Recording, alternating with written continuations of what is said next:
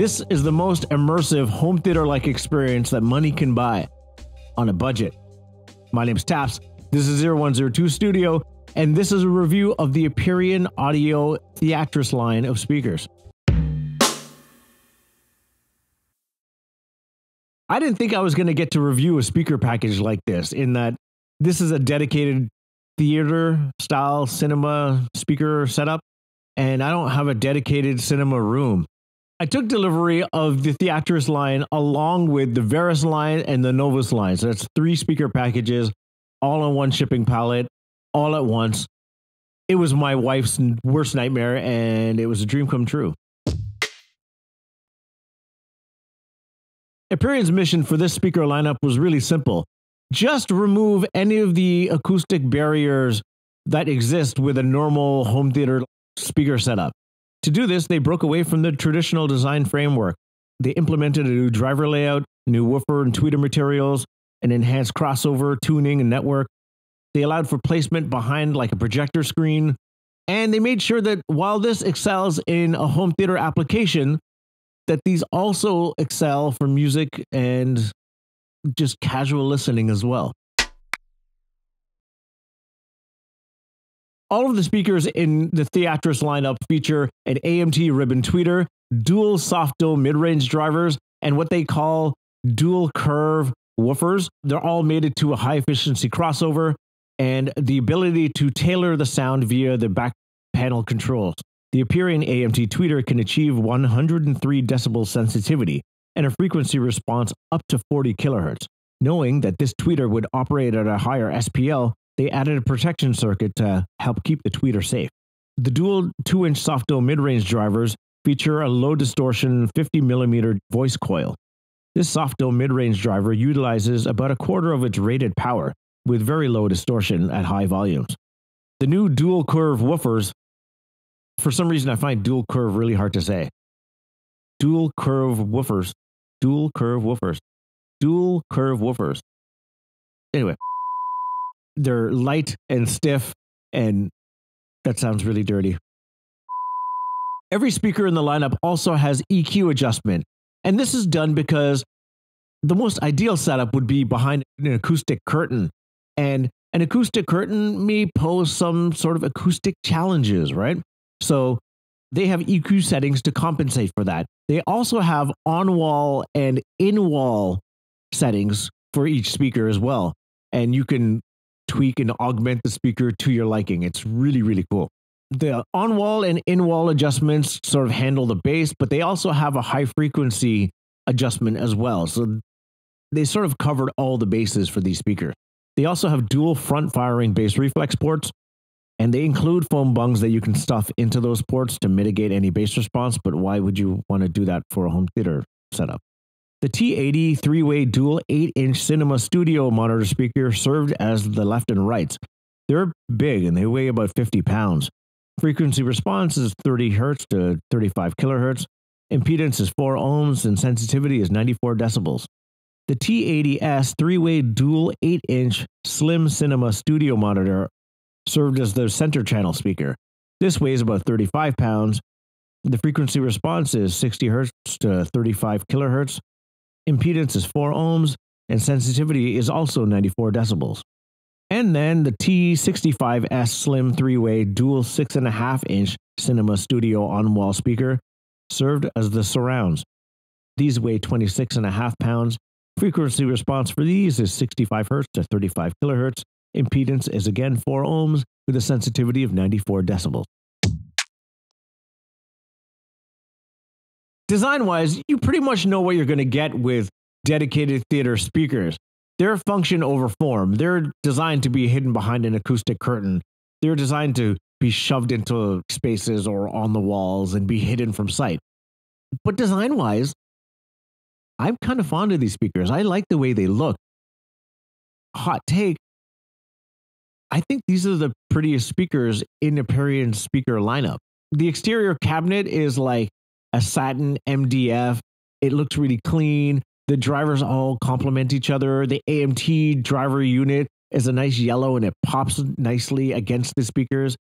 I really like the way these look. And I like them so much that For a time, I don't have them set up right now, but a B-roll here, I had the front, left, or right as part of my DJ setup because I think they looked awesome. And when we had our house up for sale, it was part of the pictures. I thought it looked really cool. And yeah, they're pretty. To round out the system a little bit and to make use of all the speakers that Aperion left behind, I used the Verus 8 bookshelf, that really large bookshelf speaker that I reviewed from their higher up lineup. I used those as my rear surrounds just because I could. All of these speakers were powered by something else that Aperion sent over, was their E7 7-channel power amplifier, and it's 150 watts of power times 7. It's massive, and it's perfect for a setup as crazy as this one. I also had the B&W 610 as my subwoofer of choice, and I should note that during this review is when that subwoofer decided to just crap out. I didn't blow it. It just, I think the connections are loose on it, and it just stops working every so often. It's kind of a bummer for a home theater package review, and it's kind of a bummer in general because I love bass music, and now I'm short a sub. The receiver I used was the Marantz Cinema 70. I chose that because it has pre-outs, and I can pre-out all 7 channels into said power amplifier. It works flawlessly, power all of these crazy speakers, and I'm off to the races. The front speakers were carefully and precariously set up on speaker stands that I already had. The surrounds, that was an uglier scenario. So me not having a dedicated home theater room that, like most people, the room's open on one side. So I have a wall to the right, and I placed one of the speakers, the surrounds, on the arm of the couch, just leaning up against the wall. And the other speaker I placed on like a rolling media shelf from IKEA, like the Alex drawers thing. And I just placed that up against like a pole in the middle of our basement. And that's where I had that speaker. And I just ran the wire down the pole and across the floor, and then just taped it down to the floor just so no one trips over it. No one being me, because I'm pretty much the only one down here. Remember when I said this is the most immersive theater-like experience on a budget? I wasn't kidding. Like, holy hell. I've had a few speaker packages in-house, and all of those speaker packages are sort of dual purpose. Like, they're made for home theater, but they're also really made for music. But when you have speakers that are set up and their sole purpose is theater and aesthetics are thrown aside, you really get a sense of like, oh, this is actually what's possible. And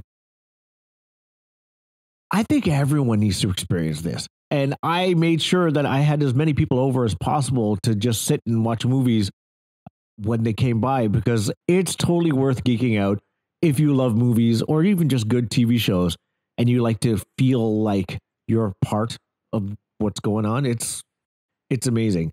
I would be really curious to see what an Atmos setup with these speakers would sound like, because Interstellar has everything that I want when I'm testing out a home theater package. It's got all the loud moments, all the quiet dialogue moments, all the subtleties in the mix, particularly when they fly into the black hole for the first time. Like, it has all of the rattles, all of the oomph in it. And fortunately, my subwoofer was working at this point, which is really good. Though paired it with a speaker package like this one, the sub was severely outgunned and it did just enough to like kind of fill in that low end where needed, or just take in the extra 0.1 channel of sound and deliver that. But if you want to pair a subwoofer with a speaker package like this, you would do well to go much larger and at least have 2 of them. Aperion also makes their own subwoofers. I haven't had a chance to listen to them. They did not send any of those over. I kind of wish I requested one though, because they look kind of cool too. John Wick 3 or 4, or I don't know. They all these movies blend together to me. I don't really like them very much.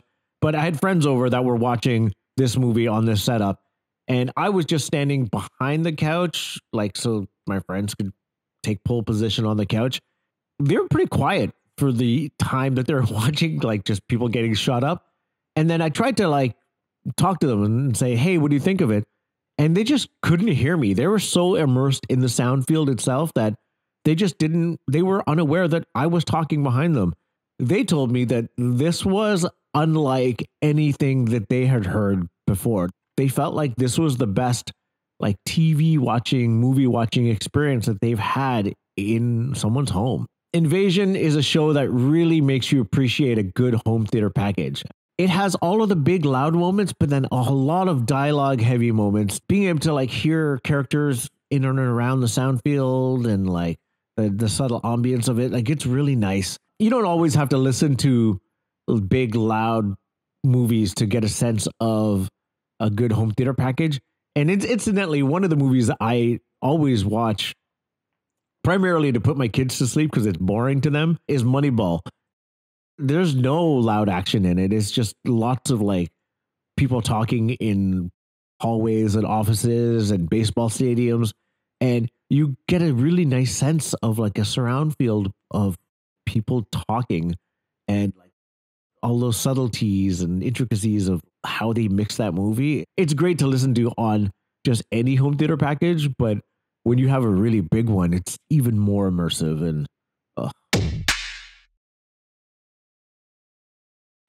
providing that you have enough juice, you could totally use the front speakers for music as well. And since I had the power amplifier on hand, I was able to do that. And yeah, it's super detailed. You get all the immersion if you go into multi-channel mode on a 2-channel track. It's totally epic. But if you just separate the front, left, and right speakers and just use them, you get really great sound. And to any of the DJs out there, I know there's a few watching.